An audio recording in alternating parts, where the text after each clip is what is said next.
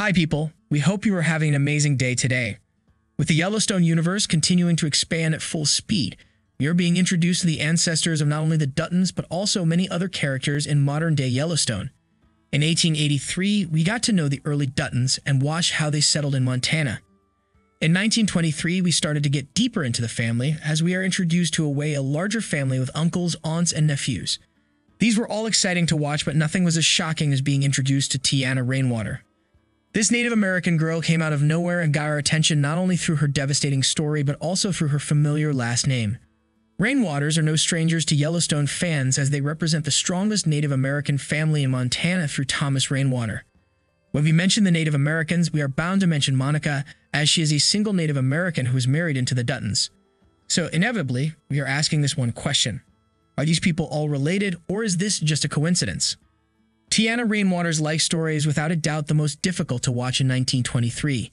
She is in a boarding school where the nuns and priests are working hard to assimilate the Native American heritage by manipulating religion and using extreme violence. Although all students are visibly miserable in the school, Teonna is one of the few who actually takes a step forward and goes against the rules. Of course, her brave actions are not left without a response as she is constantly being tortured through extreme methods. At the end of 1923 Part 1, she managed to escape from the school by killing one of the nuns, showing that she reached her limits when it comes to bearing those extreme conditions. Even though we are yet to know what expects her in the future, we know that she will be crucial in the story and is likely to have a connection with the Duttons in the upcoming episodes. Beyond that, she is most likely to be the ancestor of Thomas Rainwater, which means her legacy will last for decades to come.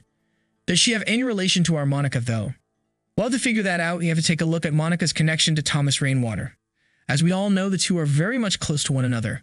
Whenever Monica needs any help, Thomas is right behind her. For instance, when she lost her baby in Season 5 of Yellowstone, Thomas was one of the few who got to attend the funeral ceremony. Similarly, he was the one who found Monica and Casey a home to live in when they left the Yellowstone ranch. That's to say, he proved himself to be a very valuable person in Monica's life, and they are taking care of one another just like a family would. That being said, Thomas and Monica are not really related. Monica is Felix Long's granddaughter, who is a great friend to Thomas. Since Monica's parents died at an early age, Thomas has been a father-like figure to Monica as a close family friend. If we assume that Thomas is related to Teonna, then it is not likely for Teonna to be the ancestor of Monica, unless she would get married to a Long in the upcoming episodes of 1923. Such a twist would make Monica and Thomas somewhat related as well, which would be brand new information for all the Yellowstone fans. Do you think Monica and Teonna are related?